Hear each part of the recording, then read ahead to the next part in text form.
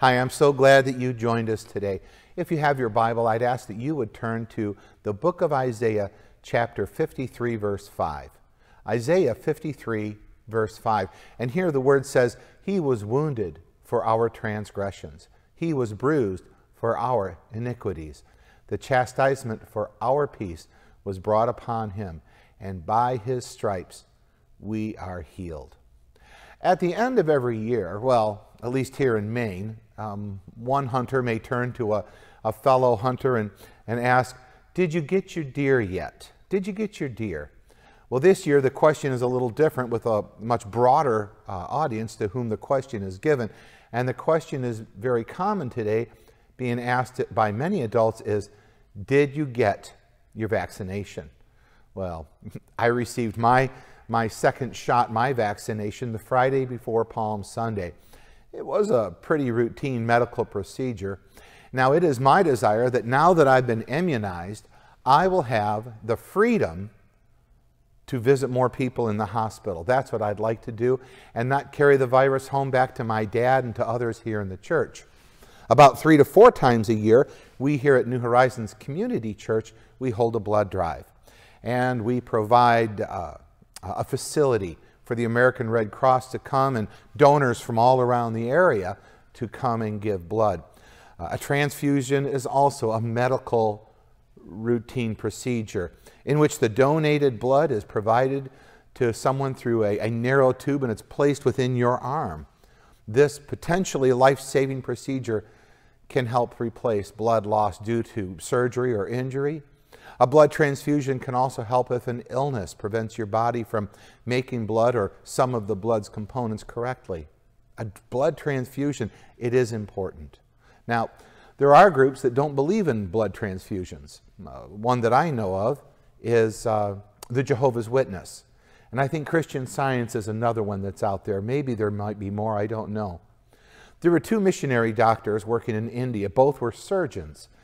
And they were frustrated by the unwillingness of most of the Indians to donate blood. See, to the Indians, blood was the life, and they couldn't get past the idea of sacrificing any of their precious life force. Parents were often unwilling to donate blood to save the lives of their own children. One day, a 12-year-old girl was brought into their hospital suffering from a severely diseased lung that needed to be removed immediately. The surgeon would require at least 3 pints of blood. Fortunately, the girl was an AB positive type, a universal recipient, meaning that she could receive blood from any donor, regardless of type. But the hospital had only 2 pints of blood on hand, so they needed 1 more from the family. Now, after learning this, they conferred together, and the family pooled their money and offered to buy the additional pint. But Dr. Reeves, one of the surgeons, explained that there was no blood to be bought. And if the family didn't provide it themselves, well, they might as well just take the little girl back home to die. So they huddled together once more. And finally, they pushed forward an old, frail woman weighing under 100 pounds, the smallest and weakest member of the family. And Dr. Betts looked around at the healthy, well-fed men who made that decision, and he lost his temper. In his broken Tamil dialect, he berated the dozen or so other family members, jabbing his finger back and forth, pointing at the strong men and the frail old woman. They cowered in the face of his anger. But even then, no one stepped forward. Finally, Reeves, he rolled up his own sleeve and he told his colleague, Dr. Brand, "I can't stand by and let this little girl die. Take my blood." Finally, the family fell silent and watched in awe as Paul cuffed his arm, slipped the needle in his vein, and the rich red flow spurted into a bottle. A collective "ah" sound rose from among the family members, and Reeve heard them saying, "Look, the Sahib doctor is giving his own life." It was an act of sacrificial love in their eyes, one that witnessed to them more than any sermon could have ever done, and it saved the little girl's life. The stripes on the back of Jesus. Now that is a promise of a healing. The word says, "But he was wounded for our transgressions. He was bruised for our iniquities. The chastisement for our peace was brought about him, and by his stripes we are healed. He promises a physical healing. People receive blood transfusions for many reasons, such as surgery, injury, disease, and of course, bleeding disorders. When we go to the hospital, they tell us that they need a blood transfusion because of a sickness or a disease or an operation, that it's to help us heal. The doctors, when they know that there is a need for a blood transfusion, well, what happens is a transfusion provides the part or parts of the blood that you need. When our Heavenly Father planned that redemption that was going to be needed, he set that the blood would be the important part of our forgiveness of sin. The Old Testament, in the covenant, there was a place for the atonement of sin. Scripture points that the blood was the life. The sacrificed animal that was brought to pay for our sins was slain, and the blood was sprinkled upon the altar and upon the elements of the altar. Hebrews chapter 9, verses 21 and 23 says, "In the same way he sprinkled with the blood both the tabernacle and everything used in its ceremonies." Verse 22 goes on to say, "In fact, the law requires that nearly everything with blood, and without the shedding of blood, there is no forgiveness. It was necessary then for the copies of the heavenly things to be purified with these sacrifices, but the heavenly things themselves with better sacrifices than these." The blood is the life. Try living without any blood in your body. It is impossible. And you know that they've never made a synthetic or artificial or fake blood. They can't, or we would never run out or be in short supply of any blood. Every 2 seconds, someone in the United States needs more blood. But blood can't be made in the lab. It must come from another person, and not just any person. He or she, well, they must have the same blood type as the person who's going to receive it. They give blood that match the same blood type you have, or that is compatible with our blood type. For a transfusion to be safe, the doctor must make sure the blood type matches that of the donor. If the blood type doesn't match, your immune system, well, it'll attack it, and you can die because of it. So let me tell you something. The blood is very important, and hospitals and blood banks, they make sure that if you're going to have a transfusion, they do everything they can to make sure that it is indeed a match and that there's no mix-up. But sadly, there are about 20 deaths a year because of the wrong blood is being given. The Scripture tells us that without the shedding of blood, there is no forgiveness of sin. Now, the devil has caused us to need a transfusion, a blood transfusion. In the Garden of Eden, when he deceived Eve, he caused sin to make a pathway into our hearts. When Eve gave it to Adam, well, what happened there? Well, he caused sin to make a home in the human heart. It was planted in each of us. And it is called carnality, or the carnal nature. Each one of us has it. The blood of Jesus cleanses us from sin, and the blessed Holy Spirit applies his sanctifying power and cleansing from this old nature of carnality. When we are entirely sanctified, our hearts are aligned with God the Father's. So what is his heart? Well, his heart, it's mastered by his love that drives him beyond what we would consider maintenance mentality. But what are we, his children, like? What are we after? Well, often it's self-promotion. In a selfish attitude, we could say something like, "Can you believe that last potluck dinner? That line again, I'm last in line again. Doggone it. Boy, am I ticked off. And they honored what's-his-name. And the work that I do around here, well, I work just as hard. Can you believe it? After all I've given and done for this church, they didn't even elect me to this or that board, or didn't even include me in the planning." Well, Jesus says, I'm calling you to align your heart after the Father's heart. We have one problem, though, and it's carnality, a self-centered focus. One explanation why many churches, including ours, won't grow, it's a self-centered focus. Are we preoccupied with ourselves, New Horizons? There is only one reason that we don't own Central Maine as a place to serve and worship. The only reason that people get mad or upset and get up the myth tree is a self-centered focus. We are content. We spend hour after hour on ourselves. How many hours do we spend on the needs of others? That's a great question. We need to get back on our knees and back to the vision of the missing of the kingdom, and then go out and do it. What would happen if the church would spend the hours and the money and the energy that are spent on other items if they were spent on prayer and visitation and simple calling? Spend the time in energy, weeping and crying before God for the lost, the hurting, for the church. What would happen? Revival, Jesus says. Disciple, I'm calling you to align your heart with the Father's heart. I want you to see what He sees. Move as He moves. I want you to spend your energy on what the Father expends His on. Get the Father's attention. Get the Father's action. What gives God pleasure? What gives God, say, goosebumps? It's when our hearts are aligned with His seeking the lost or the pre-churched. Have you ever gotten God excited? Have you? When you come into the worship center on Sunday morning and you look over the crowd, ask yourself this question, the following question. Who is here because of you? Jesus wants you to align your heart, yourself, with the Father's.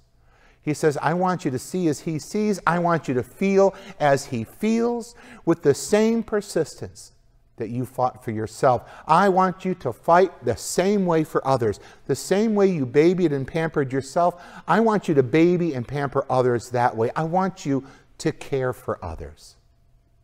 A young man came and asked Plato if he could teach him philosophy.